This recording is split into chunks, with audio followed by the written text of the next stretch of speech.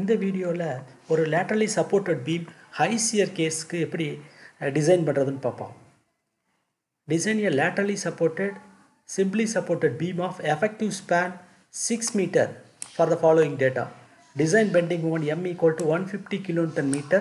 Design shear force V equal to 210 kN. Grade of steel is Fe 410. Check for deflection is not required. Take stiff bearing length as 100 mm. Stiff bearing length கொடுத்துட்டாங்க. Web bearing check நம்ம பண்ணி தான் ஆகணும். Deflection check பண்ண வேண்டாம். டைரெக்டாகவே என்ன கொடுத்துட்டாங்க, மொமெண்ட் டு ஷியர் ஃபோர்ஸும் கொடுத்துட்டாங்க. லோடு கொடுத்து சிம்பிளி சப்போர்ட்டட் பீமில் கொடுத்தா நம்மளாக வந்துட்டு பெண்டிங் மூமெண்ட்டு ஷியர் ஃபோர்ஸ்லாம் கால்குலேட் பண்ணணும். அது வந்துட்டு யூடிஎலா பாயிண்ட் லோடா அப்படிங்கிறது தகுந்த மாதிரி. இப்போ டேரெக்டாகவே அவங்க கொடுத்துட்டாங்க. அதனால் வந்துட்டு ஸ்டெப் 1 நமக்கு தேவையில்லை லோடு கால்குலேஷன்ஸ். ஓகேவா, டேரெக்டாகவே நம்ம எதுக்கு போயிடலாம், செலெக்ஷன் ஆஃப் செக்ஷனுக்கு போயிடலாம். ஓகேவா, இது லேட்டரலி சப்போர்ட்டட் பீம்னு சொல்லிட்டாங்க. பாருங்கள், பெண்டிங் மூமெண்டோட ஷியர் ஃபோர்ஸ் ஜாஸ்தியாக இருக்குது. ஸோ அப்போ இந்த மாதிரி என்னவா வர்றதுக்கு சான்சஸ் அதிகம், ஹை ஷியர் கேஸாக வர்றதுக்கு சான்சஸ் அதிகம். ஸோ இந்த ப்ராப்ளம் கொஞ்சம் லென்த்தியாக இருக்கிறதுனா 2 வீடியோவாக கட் பண்ணி போட்டுக்குவோம். இது ஃபஸ்ட்டு பார்ட்டில் ஒரு 3 ஸ்டெப் பார்த்துக்குவோம். சரியா, first solution, selection of section. Factored bending moment value சம்மில் கொடுத்துருக்கிற 150 kN metre. So plastic section modulus required ZP Z required equal to M/Fy/Γ M0. ஓகேவா, ஸோ இப்போ மொமெண்ட் வந்துட்டு 150 × 10⁶ நியூட்டனாக மாற்றிக்கிறோம், Newton எம்எம்மாக மாற்றிக்கிறோம். Divided by Fy/Γ M0 250/1.1. கால்குலேட்டரில் அடித்தோம்னா எவ்வளோ வந்துருச்சு, plastic section modulus தேவைப்படுறது 660 × 10⁻³ mm³ வந்துருச்சு. சரியா, ஸோ அப்போ நான் ஒரு செக்ஷன் செலக்ட் பண்ணணும். அதனுடைய பிளாஸ்டிக் செக்ஷன் மாடலஸ் எதை விட ஜாஸ்தியாக இருக்கணும், 660 × 10⁻³ விட ஜாஸ்தியாக இருக்கணும். சரியா, இதுக்கு எதர் நான் வந்துட்டு IS 800 பேஜ் நம்பர் 138 போய் அங்கே பார்க்கணும், அல்லது annexure H of IS 800 page 130 போடணும், அல்லது ஸ்டீல் டேபிளில் பார்க்கணும். இப்போ நான் வந்துட்டு IS 800 பேஜ் நம்பர் 138 போடுறேனே 138.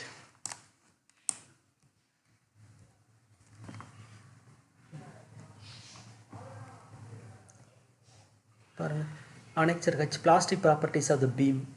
இதில் வந்துட்டு நமக்கு பார்க்க வேண்டியது என்னது, பிளாஸ்டிக் மாடுலஸ். இந்த வேல்யூ இங்கே எல்லாம் என்ன கொடுத்துருக்காங்க, சென்டிமீட்டர் க்யூப்பில் கொடுத்துருக்காங்க. நமக்கு தேவை அப்போ சென்டிமீட்டர் க்யூப் 660 cm³ நமக்கு தேவை. அப்போ 660 விட ஜாஸ்தியாக இருக்கிறது எதுன்னு சொல்லிட்டு நம்ம பார்க்கணும். இது எல்லாமே ஜாஸ்தியாக இருக்குது, 1000 இருக்குது. இன்னும் அப்படியே கீழே வருவோம், கொஞ்சம் கொஞ்சமாக கீழே வருவோமே. 660 687.76 இருக்குது. நான் என்ன சூஸ் பண்ணிக்கிறேன், 851 கொஞ்சம் அதிகமாகவே இருக்குன்னு சூஸ் பண்ணிக்கிறேன். 851.11. ஸோ அப்போ இந்த செக்ஷன் சூஸ் பண்ணிக்கிறேன். அப்போ இது வந்துட்டு என்ன செக்ஷனு பாருங்கள், ISLB 350 at 49.5, ISLB 350 at 49.5 kg/m.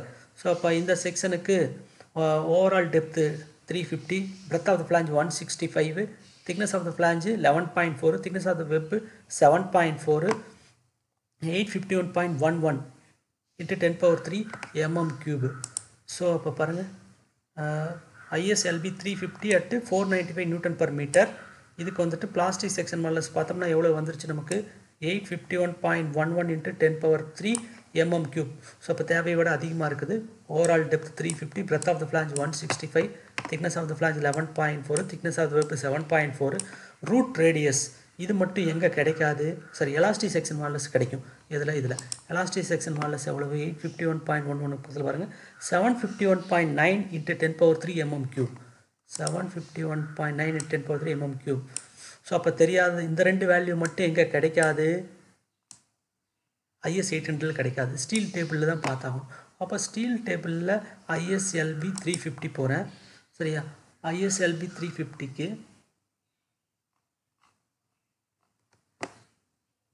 பாருங்கள், ISLB 350க்கு இதுக்கு வந்துட்டு நம்ம பாருங்கள், இந்த ப்ராப்பர்ட்டிஸ் எல்லாம் அங்கேயே பார்த்து எழுதியாச்சு. மொமெண்ட் ஆஃப் இனர்ஷியா மட்டும்தானே வேணும். மொமெண்ட் ஆஃப் இனர்ஷியா IXX பாருங்கள், 13 வேல்யூ எவ்வளவு, 13158.3. சரியா, எடுத்து எழுதியிருக்குதா, 13158.3 × 10⁻⁴ mm⁴ எழுதியாச்சு. அடுத்தது என்ன வேணும், இதுலேயே வந்துட்டு இதே லைனுக்கு இங்கே போனால் இது அடுத்த பேஜில் இருக்குது. சரியா, அதே ISLB 350க்கு இது என்னது, ரேடியஸ் அட் ரூட்டில் பார்த்தோம்னா எவ்வளோ இருக்குது, 16. நமக்கு தேவையானது ரேடியஸ் அட் ரூட்டு தான் தேவை. இது ரேடியஸ் அட் டோ எடுத்துக்கூடாது. ரேடியஸ் அட் டோங்கிறது என்னது, இந்த இடத்துல இருக்கிற ரேடியஸ், இங்கே இருக்கிற ரேடியஸ் தான் radius at route flange web ஜங்ஷனில் இருக்கிறது. அந்த வேல்யூ எவ்வளவு 16. ஸோ அப்போ இப்போ நம்ம செலெக்ஷன் ஆஃப் செக்ஷன் முடிஞ்சிச்சு. Step 1 over. Next section classification. Steps 2. Section classification எப்படி பண்ணுறது நமக்கு தெரியும். First out stand of the flange B கண்டுபிடிக்கணும். அது ஈக்குவல் டு எவ்வளவு BF/2. இதை எங்கே கொடுத்துருப்பாங்கன்னு சொல்லிட்டாங்க, ஃபிகர் 2 பேஜ் நம்பர் 19 கொடுத்துருப்பாங்க IS 800. ஸோ இப்போ நம்ம அந்த பேஜில் போயிட்டு எப்படி ஐ செக்ஷனுக்கு பி கண்டுபிடிக்கணும் அப்படிங்கிறத பார்த்துருவோமே. பாருங்கள், ரோல்டு ஐ செக்ஷனுக்கு பி வேணும்னா எப்படி எடுக்கிறாங்க, அந்த பிரெத் ஆஃப் த ஃப்ளாஞ்சில் பாதி எடுக்கிறாங்க. இங்கே பிரெத் ஆஃப் த ஃப்ளாஞ்ச் எவ்வளோ வந்திருக்குது 165. அப்போ 165/2 போட்டால் 82.5 mm. இது ஃபிகர் 2 பேஜ் 19 எடுத்துட்டாங்க. ஸோ அதுக்கு அடுத்தது நாம் கண்டுபிடிக்க வேண்டியது B/TF ரேஷியோ. பி வந்துட்டு கண்டுபிடிச்சாச்சு 82.5. TF thickness of the flange already நம்ம பார்த்து எழுதி வச்சுட்டோம், எவ்வளவு 11.4. அதையும் இங்கே சப்ஸ்டியூட் பண்ணி கால்குலேட்டரில் அடிப்போம். B/TF ரேஷியோ 7.23 வருது. டேபிள் 2 பேஜ் நம்பர் 18 என்ன கொடுத்துருக்காங்க, limiting with to thickness ratio கொடுத்துருக்குறாங்க. பாருங்கள், limiting with to thickness ratio outstanding element of the compression flange rolled செக்ஷனுக்கு B/TF ரேஷியோ பார்த்தோம்னா 9.4 எப்சிலான்குள்ளே இருந்துச்சுன்னா plastic, 9.4 to 10.4 5 compact, 10.5 to 15.7 semi compact. எப்சிலான்ங்கிறது என்னது, yield stress ratio. Yield stress ratio வந்துட்டு எவ்வளோ வரும்னா நமக்கு 250 கிரேட் ஸ்டீலுக்கு 1 தான் வரும். வேணால் பாருங்கள், எப்சிலான் ஈக்குவல் டு என்ன ஃபார்முலா கொடுத்துருக்காங்க இங்கே நோட்ஸில் பாருங்கள். கர்சர் மூவ் ஆகிற இடத்துல 250/FI பவர் 1/2, அதாவது ஸ்கொயர் ரூட் ஆஃப் 250/FI. FIக்கு பதிலாக 215 சப்ஸ்டியூட் பண்ணாமல் 250/250 1 ஆயிரும். ஸ்கொயர் ரூட் ஆஃப் 1 தான், சரியா. ஸோ அப்போ லிமிட்டிங் வித் வந்துட்டு with to thickness ratio B/TF பார்த்தா எவ்வளோ வருது, பிளாஸ்டிக்கு 9.4, நமக்கு 7.23 தான் வருது. இப்போ 9.4 விட கம்மி தான். எப்சிலான் வேல்யூ எப்படி கால்குலேட் பண்ணுறதுங்கிறது இங்கே எழுதிக்கிறேன். ஸோ அப்போ therefore flange is classified as plastic. இதே மாதிரி எதையும் கண்டுபிடிக்கணும், வெப்பையும் நம்ம கிளாஸிஃபை பண்ணணும், சரியா. வெப்பை கிளாஸிஃபை பண்ணணும்னா நம்ம படத்தில் கொடுத்துருக்கிறது வந்துட்டு என்ன ரேஷியோ வேணும்னு சொல்லி பாருங்கள்.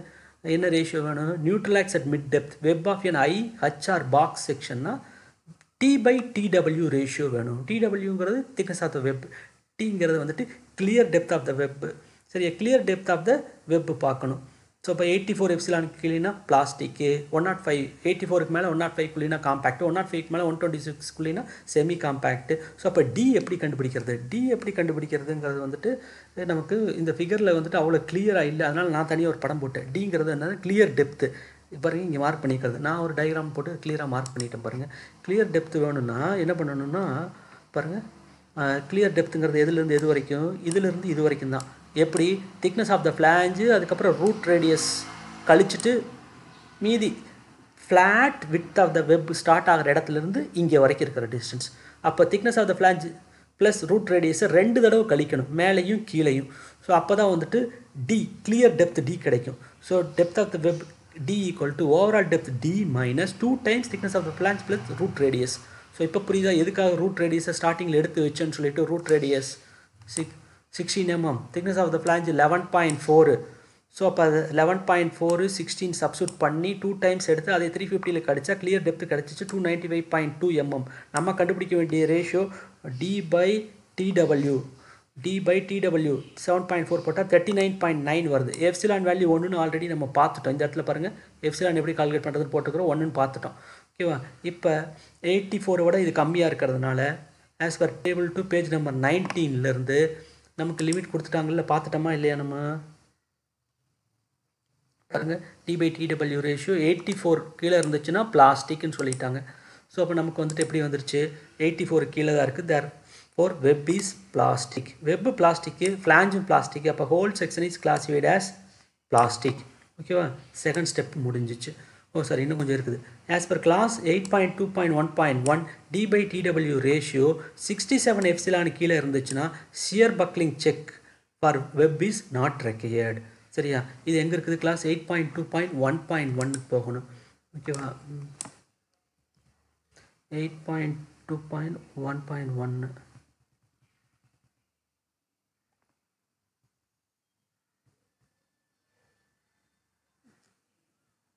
பாருங்கள். 8.2.1.1 sections with web susceptible to shear buckling. T by TW less than or equal to 67 epsilon na என்ன ஆகாது வெப் ஷியர்னால் பக்கிள் ஆகாது. சரியா, நம்மளது அதை விட கம்மியாக தான் சார் இருக்குது, 67ஓட கம்மி தான் சார். அதனால் அந்த செக் போட வேண்டியதில்லை. அது வந்து எப்போ தேவைப்படும், டீப் பீம்ஸில் தான் அது தேவைப்படும். சரியா, அடுத்தது check for shear capacity. Step 3 shear capacity. So condition என்னது, we less than R equal to விடி, இதுதான் கண்டிஷன். ஸோ அப்போ வி இந்த சம்மில் கொடுத்துட்டாங்க, design shear force we 210 kN. நம்ம கண்டுபிடிக்க வேண்டியது அப்படின்னது விடி. விடி வேணும் எங்கே கண்டுபிடிக்கணும், கிளாஸ் 8.4 பேஜ் நம்பர் 59 போகணும். சரி, பேஜ் நம்பர் 59 போகணுமா, கிளாஸ் 8.4 பாருங்கள். ஷியருக்கு we less than or equal to விடி. விடி வேணுன்னா VN by gamma am not. சரி சார், அப்போ விஎன் வேணா VN equal to VP. VP வேணா ஏவி இன்ட்டு எஃப்ஐடபிள்யூ பை √3.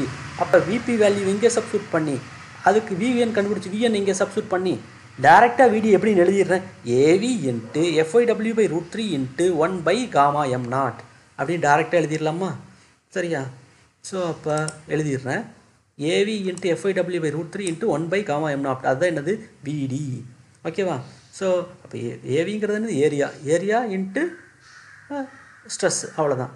ஏவி எவ்வளவு, H into DW for rolled section as per class 8.4.1.1 page 59.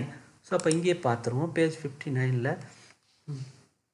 பாருங்கள். Heart rolled செக்ஷனுக்கு H into DW, ஹச்சுங்கிறது overall depth, DW thickness of the web. ஏன்னா இந்த rolled section வந்துட்டு உருக்கி ஊற்றி மோனோலித்திக்காக construct பண்ணியிருக்கிறதுனால வெப்பு தான் வந்துட்டு ஷியரை தாங்கும். அந்த வெப்பு போர்ஷனை எப்படி எடுத்துக்கிட்டாங்க, ஓவரால் டெப்த்து வரைக்கும் எடுத்துக்கிட்டாங்க. H into DW, H overall depth அதான் 350, thickness of the web 7.4, FYW yield strength of the web 250 by √3 into 1 by 1.1. Table 5 page number 30லேருந்து parcel safety factor for material எடுத்துட்டோம். இதை கால்குலேட்டரில் அடிச்சோம்னா நியூட்டனில் வரும், டிவைட் பை 10⁻³ போட்டிங்கன்னா kilo நியூட்டனில் கிடச்சிடும். அது 340 kN வருது. Sir இந்த பீமில் வர ஷியரே 210 kN தான். நம்ம ஷியர் கெப்பாசிட்டி எடுத்த செக்ஷன் 340 தாங்குது. ஸோ அப்போ V is less than or equal to VD, condition satisfy ஆயிடுச்சு sir. therefore safe in shear, our beam is safe in shear. So இப்போ அடுத்தது வந்துட்டு என்ன, இது லோ சியரா ஹை சியரான்னு பார்க்கணும். ஸோ அப்போ 0.6 டைம்ஸ் VD கண்டுபிடிக்கணும். இப்போ 0.6 into design shear capacity calculate பண்ணது எவ்வளோ வந்துருக்குது, 340 kN போடுவோம். அப்போ 60% அதில் எவ்வளோ வருது, 204 kN. சார் நமக்கு V வந்துட்டு ஜாஸ்தியாக இருக்குது சார். V எவ்வளோ இருக்குது, 210.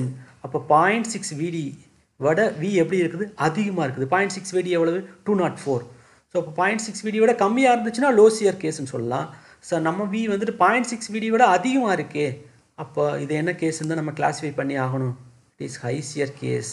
ஓகேவா, ஹை சியர் கேஸுக்கு தகுந்த மாதிரி தான் நம்ம அடுத்த ஸ்டெப்பு ப்ரொசீட் பண்ணணும். அதே வந்துட்டு செகண்ட் பார்ட் ஆஃப் த வீடியோவில் நம்ம பார்க்கலாம்.